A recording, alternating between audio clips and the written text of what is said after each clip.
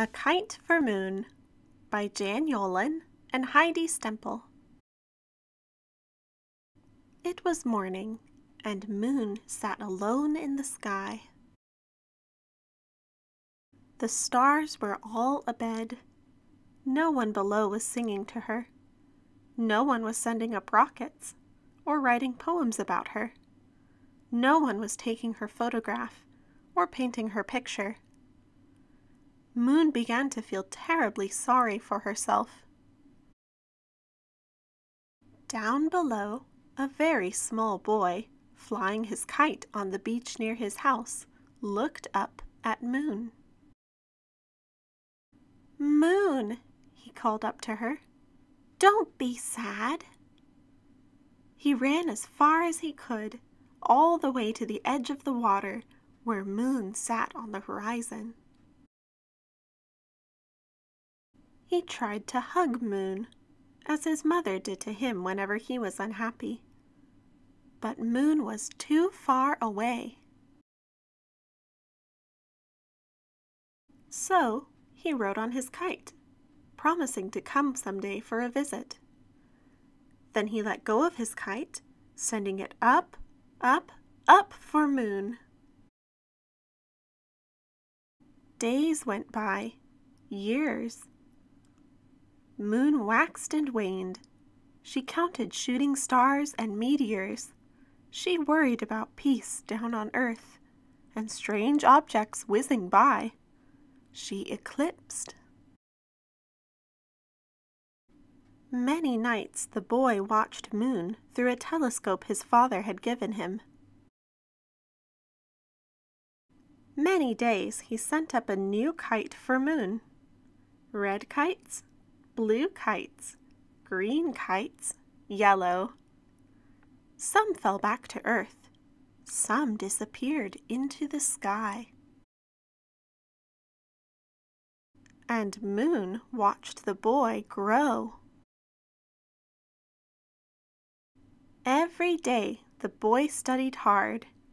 He learned his large numbers and his small sums. He learned algebra and equations. He learned geometry and tried to square the circle. He learned all about the sky and the moon. He learned to ride a bicycle, drive a car, fly a plane, and a rocket. Then one day, when he had learned enough, he went up, up, up, in a big rocket ship with a fiery tail. "Hello, Moon," he said. "I've come for that visit."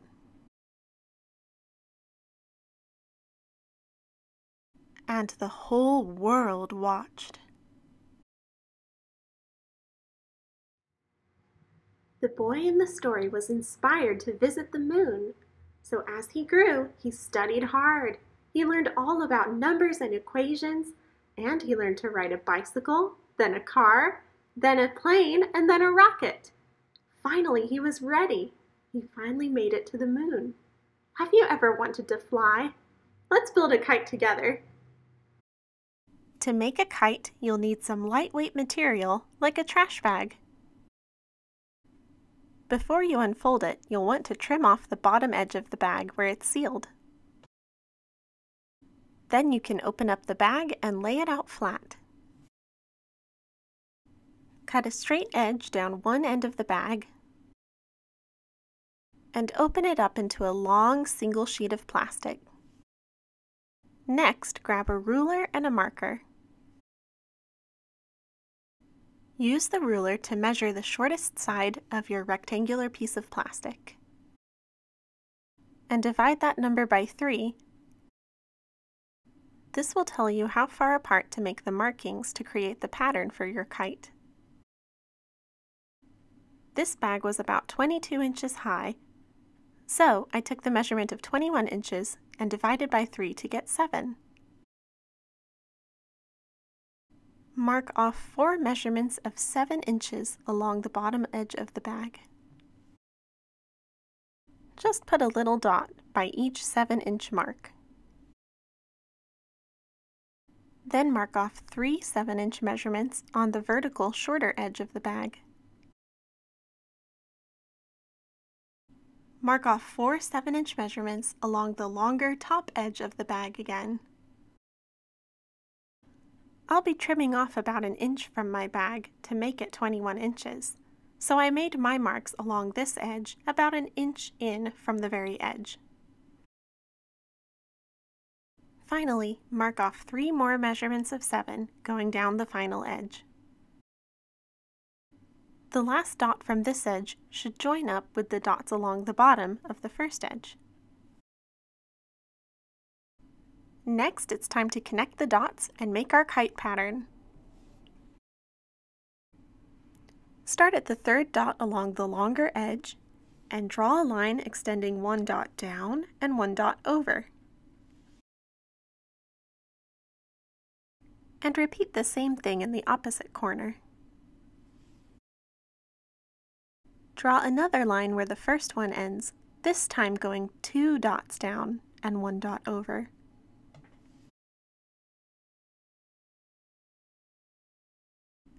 Repeat the same thing on the other side, drawing 2 dots down and 1 dot over.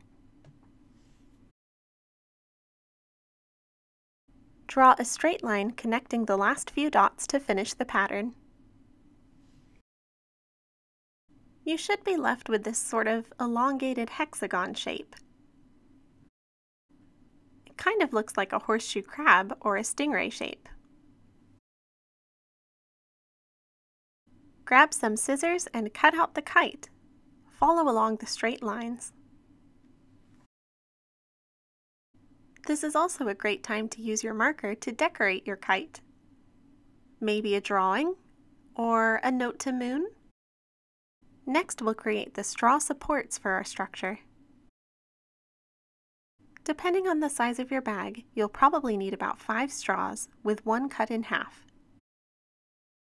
Cut a slit in the end of one of the long straws. Pinch down the end and slide it into one of the short straws. Take another long straw, cut a slit in the end, narrow it down and insert it into the other end of the short straw. Tape over the places where the straws are joined together, and you've got your first support. Repeat the same steps with the remaining straws to create the second kite support. These will provide the structure to support our kite. Tape down your straw supports at the inner corners of the kite, extending vertically. You don't have to cover the whole straw in tape, but use enough so that the wind can't tear them apart. Then trim off the ends of the straws that overhang the kite. Next, wrap a piece of tape around the outer corners of the kite to secure them. We want to reinforce those corners because that is where we'll attach the string.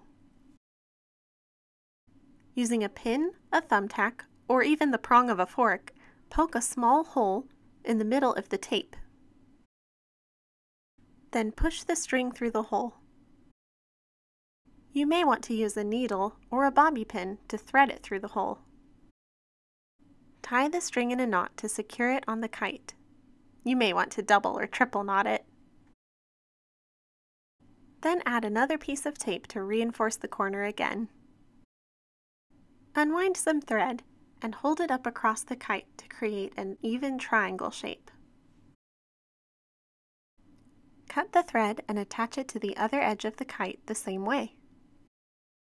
Poke a hole, push the thread through, tie it off, and don't forget to reinforce it with another piece of tape. Lift up the string to find the center, then tie on a paper clip. Then attach the rest of the string to the other end of the paper clip. Cut some scraps from the leftover plastic and create some tails. Then your kite is ready to fly. Observe the way your kite flies on a windy day. The kite itself doesn't do anything to generate any force, so how does it stay up in the air? The answer is lift and drag. The air blows into the kite, pushing it back in the same direction as the wind, and that is called drag. But the shape of the kite and the tension on the string can also cause the force of the wind to generate lift. The lift pushes the kite up, while the drag pulls it back. You can feel the two forces pulling at your kite. Get them to balance out, and the sky's the limit.